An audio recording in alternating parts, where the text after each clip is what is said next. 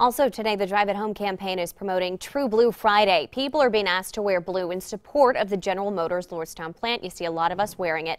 We'll get to some pictures in a minute, but first, 27 First News anchor Stan Boney has found that last Chevy Cruze. We've been showing you the pictures of it all week.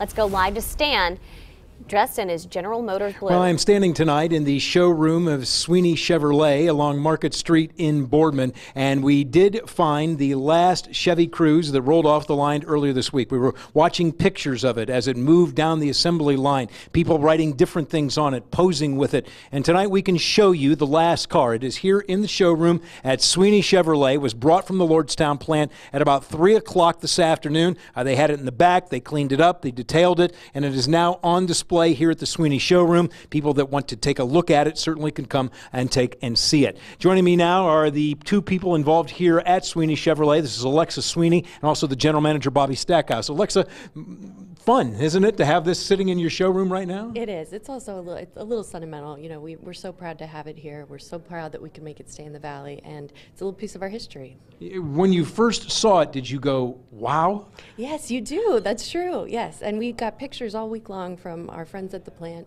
photos of them signing it and little notes that they left inside, and so to have it here on the showroom is pretty special. Bobby, how did it end up here? How did you pull this one off? Well, I got a phone call from a good customer of ours and a good friend of ours that was interested in purchasing it. It was actually on its way down to Miami, so with some phone calls, some texts, some emails to our district manager at General Motors and our zone manager, we were able to figure out the logistics and kind of cut it off at the head and bring it back here and make sure that it stayed in the valley. So we're excited about it. Can you tell us yet who it is? I cannot. Okay. I cannot, unfortunately. Is it a local person, and do they plan to keep it local? Yes, yes, and yes. Yes, it is a local person. They do plan to keep it local. So we're pleased about that, of course. All right, we're going to take a look a little bit of what's happening at the car. One thing we want to show you is what's in the trunk. In the trunk, if you've noticed all week long, all of the signs that were put up and held up, they are in the trunk of the car. So it was delivered this way.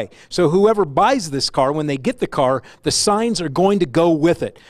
Sweeney Chevrolet will be open until 6 o'clock tonight. They'll be open tomorrow as well. We asked if it would be ready to take in the St. Patrick's Day Parade on Sunday, and I was told that is not going to happen, that it's going to stay here at the dealership. So if you want to see it, show up and take a look at it. The last Chevy Cruze that rolled off the line earlier this week, now on display here at Sweeney Chevrolet in Boardman. Live in Boardman, Stan Boney, WKBN 27 First News.